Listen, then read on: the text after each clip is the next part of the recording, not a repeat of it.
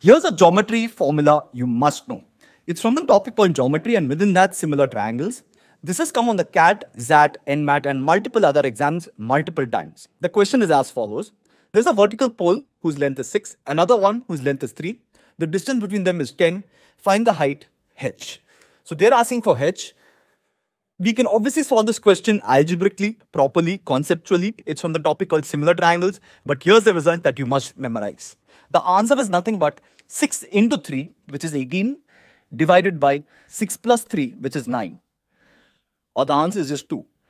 Or a generic result would be h is equal to ab by a plus b, where a is, let's say, this length and b is this length. So this is the result you must memorize going into the exam. And here's the calc.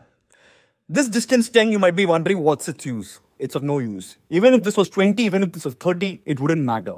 So interestingly, the height does not depend on this. It's just 6 into 3 by 6 plus 3, or this is the result you must memorize. All the best.